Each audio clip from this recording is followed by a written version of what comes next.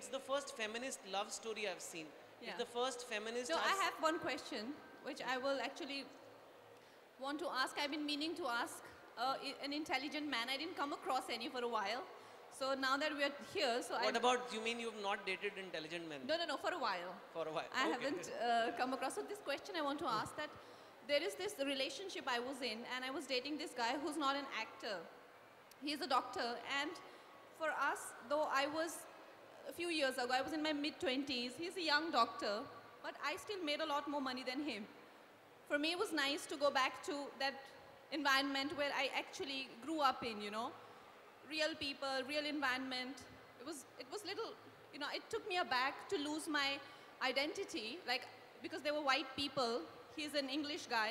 For me, it was a little hard to sort of come to a world where I'm just, you know, like leading an anonymous life. But I still came to terms with it. It was hard for him to adjust to my environment. Though I don't have hanky-panky filmy friends, all my friends are very humble. But every time he'd meet my friends, he would ask me, what did your friends think of me? Am I some small fry? He never spoke like that, you know, and it was so heartbreaking to see him under that kind of a stress. So I remember one incident when we were in London and how your movie star friends suggest you places that to go to, you know, like one of the best restaurants in the world and all of that.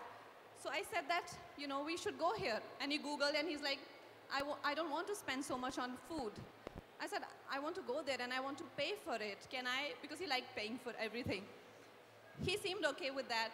We went there, we had dinner, it was amazing. When it came to paying for the food, I swiped the card and everything, and he started to get psyched in a very unnatural way, you know, like he would ask me, what is this waiter thinking about me? I said, do you know the waiter? And he's like, no, but even that lady was looking at us. I said, do you know that lady?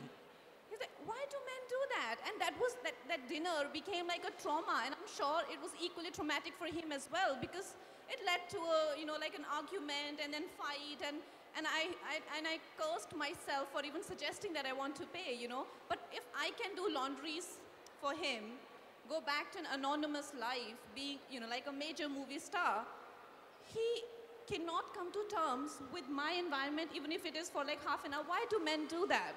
Okay. So I'm not going to defend men, and I'm not going to make this about men versus women, but I do want to tell you one thing. Just as women are conditioned to be a certain way, men are also culturally conditioned. You know, masculinity is not discussed much. It is just told, a man is told, you are what you earn. You are the money you make. And when you make your money, you take care of your woman. And that's so ingrained in a man that for many men, it's part of their identity. Unless you are besharam like me, मुझे कोई फर्क नहीं पड़ता. It's not besharam, right? Like if he's my partner. I know. I mean, no, jokes apart. And I think men are told that this is what it means to be a man. You need to be able to, you should always pay in a restaurant. And maybe in that restaurant, even the waiters always every day see the men paying, especially when a beautiful girl comes. And I think he felt small. Should he have felt too small? No. I think if he was secure about the relationship with you, he would have not felt small. But I think it was not about the money. It was not about who's paying. It seems like this man was afraid to lose you. He felt that I am not man enough for her, and she, like every other woman, will care that I never pay or I'm not able to afford. But then how to have a healthy relationship with your partner when you can't always you cannot pretend to be a nobody all the time, right? Like for how long I can go on with a sort of facade that, oh fine, I'm just like another girl. I am not a movie star. No, I am not this capable person, and I do not visit fancy restaurants. I cannot go on pretending, like that's not natural. That's the issue at large, and that's what the book deals with as well. I think like in some ways we have changed. So we have colleges, we have jobs, we have opportunities that a girl can come from an ordinary background and become very successful, whether it's a banker, scientist, doctor, or a movie star. But when they actually become successful, the social structures have not changed. We don't know what to do with them. Every man wants a girl who's not more successful than her. Now what will happen to Kangana? इनके लिए आदमी कहाँ से बनेगा, right? No, So my then she's like now saying, I need more love. Arey, what is happening? The moment I start getting awards, my boyfriends start getting insecure. So it's not her fault. Whereas for a man, when he wins an award, the girl is I expected will to. organize a party for फिर वो him, पार्टियां you करती हैं know. वो. But when I get an award, you know, I became the object of suspicion that, you know, okay, now what's going on with her, you know.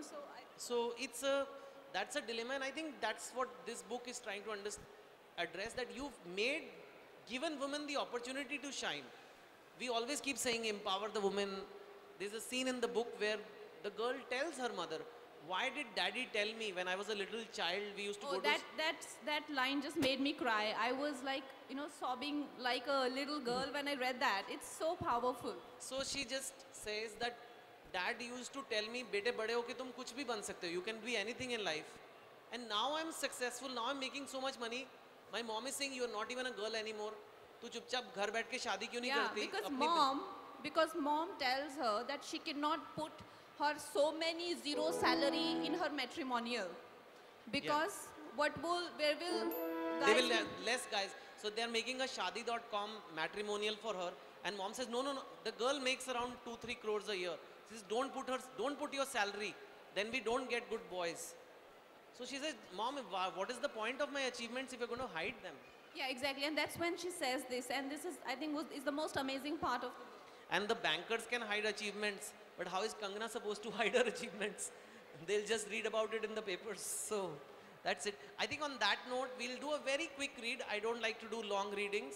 And my readings are also like dialogues. So I will read the boys part and Kangana will read the girls part. Normally, I've always written as a boy. So I can guide it because it's a first person boy. But this time it's going to be a little different because it's as a girl. So obviously Kangana has to read as a girl. So she'll be reading the girls' dialogues and the description and narrative. Those of you who have the book in their hand, page 13, chapter 2, page 13, around the second paragraph, the scene is, it's a destination wedding happening. So the girl, Radhika, has met the arranged marriage guy she's getting married to. So she's not in love with him yet. It's just an arranged marriage guy who works in Facebook in IT department. She doesn't have a relationship with him or anything yet. And they are in Goa and they decide that let's spend some time together. So the boy says, let's go for a walk on the beach. So this is the first meeting with this boy, Brijesh. Are you guys see chapter 2, page 12? Also, I'll use 2 voice modulations. Yeah. One for Radhika, another for Minimi, which is she has a voice inside of her, like a nagging, criticizing. Would you introduce Minimi, please? So there is a mental Radhika and there is a speaking Radhika. So Kangana will do both. Okay. Okay. So they are taking a walk. Kangana, from Okay. So you just arrived yesterday from San Francisco. Yeah, I landed last night. I wanted to maximize my leave. 1 week for the wedding, a couple of days after that at home in Mumbai, then Bali for our honeymoon. Used it all up actually. The word honeymoon caused a jolt in me. Minimi woke up again. Honeymoon? After a dozen old Skype calls, meeting once over a day trip, a week in Bali with this man I'm walking next to. Will we be naked? Stop it, Radhika. Focus on the moment. Must be tiring, flying so much. I saw you. I'm not tired anymore. I smiled. The man is trying. Maybe I should too. Brijesh smiled back. He had innocent teacher's pet eyes. How's Facebook? I had a busy month. Just finished an enterprise project. So much work. Front-end interfaces, back-end systems, underlying APIs. APIs? Application program interface. You know, it's a set of routines, protocols, tools for building software applications. How software components interact basically. I nodded, having understood not a word. You have no idea what I'm talking about, right? I laughed. I know not the... I know. Not the most exciting job in the world. Come on, you work at Facebook. It's quite cool. People think it is Facebook, so there's nothing to do. We post pictures all day or something. Oh, I'm sure it is pretty high-tech behind the scenes. should I talk more about personal stuff? He will happily discuss computer code for 2 hours if I let him. Radhika, take control. Okay, I think we'll stop here. Rest you have to read the book.